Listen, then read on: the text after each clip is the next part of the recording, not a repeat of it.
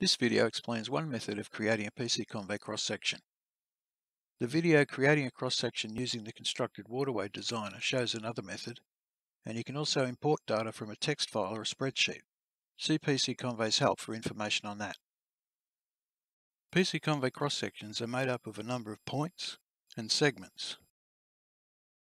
Each segment can have its own Manning's N or roughness value. Each point has an X and a Y value, which can be negative. To start the process, select Create New Cross-Section from the Control panel. This brings up the first data entry form.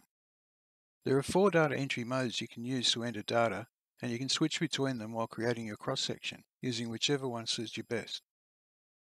We'll start with Chainage Reduced Level mode. In this mode, for each point, you enter the X and Y values described earlier, and the Manning's N value for the segment. The first segment must slope from top left to bottom right.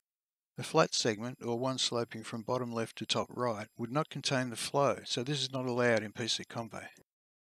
In order to include these segments, you'd need to specify another segment to contain the flow.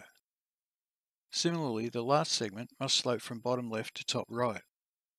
For the situation shown on screen, there's no way of telling the capacity of the right-hand part of the cross-section. The flow must always be contained.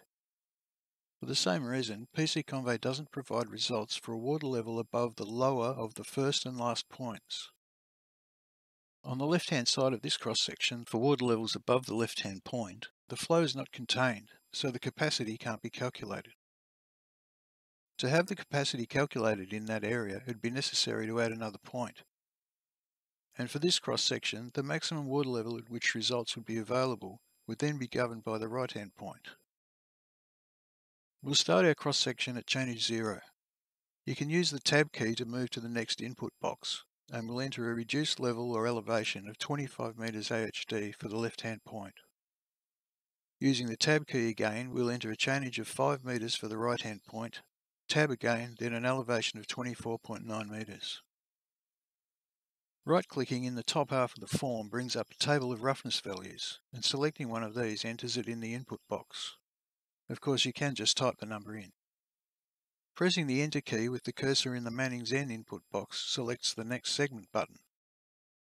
The right-hand point of segment 1 becomes the left-hand point of segment 2, so these values are shifted as shown. The first segment is drawn on screen using the full width and height available. The cross-section takes shape as more segments are added. If you make a mistake while entering data, you can use Undo Last as many times as you need to back up through the data and then enter the correct values. We'll enter 8 as the next chainage and 24.65 meters for the RL. Pressing Enter takes the cursor to the Manning's N input box. We want the same Manning's N value, so we just press Enter again. The graph is updated and the form is set up for the next segment. We now want to add a vertical wall. We'll change modes to Distance Elevation Change. The prompts change as we now enter a distance rather than a chainage, and an elevation change rather than an RL. The on-screen instructions change as well as a reminder of how to enter data in this mode. Enter a negative value for the RL to decrease, a positive value for the RL to increase, and 0 for a flat segment. In PC-Convey, the chainages of the points must increase across the cross-section. You can't have more than one point with the same chainage. Therefore, we'll use an increase of 1 mm to simulate the vertical wall. The wall is 2 meters high. As it's a concrete wall, we'll enter 0.013 for the roughness value and press Enter. The graph is updated to show the wall. The next segment is 2.5 meters and flat, so we enter 2.5 and 0. It's also concrete, so the roughness value remains the same.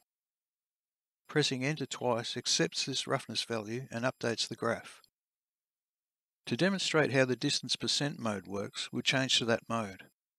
The prompt changes to percent rise or fall, and the on-screen instructions change as a reminder of the format of this data. We enter the percentages negative to go down, positive to go up, and 0 for a flat section. This segment is 10 meters long and falls at 2%, or 1 in 50. We'll use the same roughness value, so pressing Enter twice shows the updated graph. To demonstrate how the distance grade mode works, we'll change to that mode. The prompt changes to grade equals 1 in, and the on-screen instructions change as a reminder of the format that this data needs to be in. We enter the grade as negative to go down, positive to go up, and 0 for a flat section. Obviously a flat grade isn't really 1 in 0, but we use 0 to get a flat segment. This segment is 10 metres long and rises at 1 in 50. We'll use the same roughness value, so once again pressing enter twice shows the updated graph. We'll add one more 2.5 metre flat segment with the same roughness. This button enables you to insert a previously created cross-section into the one you're currently creating. We'll use the file Road Template Type 1, which can be found in the PC-Convey Data Samples folder.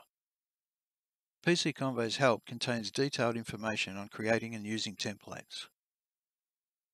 Once selected, the template is added with the chainages and reduced levels relative to the last point entered. The Manning's end values are those of the template. This one has 0.05 for segments 8 and 13 and 0.013 for segments 9 to 12. If these aren't correct for your current cross-section, they can of course be edited later. We'll now add another 2 metre high vertical wall, then another segment 3 metres long rising by 0.25 of a metre, and a final segment 5 metres long rising by 0.1 of a metre. As this is the last segment, we select cross-section complete. This completes the graph and takes us to the next input form. On this form we need to place the top of bank markers and specify the grade of the cross-section. The top of bank markers specify the points where the relatively steep banks of the main channel meet the relatively flat overbank areas. Incorrect placement of the top of bank markers can lead to inaccurate results. PC-Convey's help has more information on this, as does the video placing the top of bank markers. The top of bank markers are placed using these buttons. Sometimes it's difficult to see where the markers should be placed, and it can help to view the cross-section at 1:1 scale. For this cross-section, 1:1 scale shows clearly where the relatively steep main channel meets the relatively flat overbank areas, and the top of bank markers therefore need to be in these locations.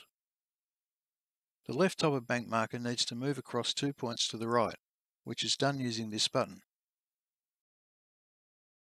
Similarly, the right top of bank marker needs to move across 2 points to the left. This button provides some information on estimating the grade. We'll use a grade of 1 in 250, so we just select OK. On the next form we enter the discharge information. The total design discharge goes here, and as some floodways have pipe flow beneath them, there are options to allow for standard or non-standard pipes. Selecting standard pipe brings up a number of options, which are explained in detail in PC-Convey's help. The pipe discharge, if any, is subtracted from the total discharge to give the discharge that the cross-section needs to carry. This form can also be accessed from the control panel by selecting the pipe flow calculator. You can view and print pipe rating tables as well as saving them to a file. In our example, there's no pipe. You can specify the type of event, but this is purely for inclusion in printouts. This doesn't calculate discharges for the various events. You can add an optional comment about the discharge information. Enter the project information. Again, the comment is optional, then save the file.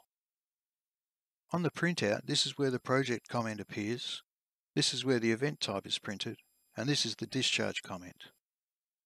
This completes the creation of the cross-section. If you have any questions or comments, please leave a message below or contact us through our website. And thanks for watching.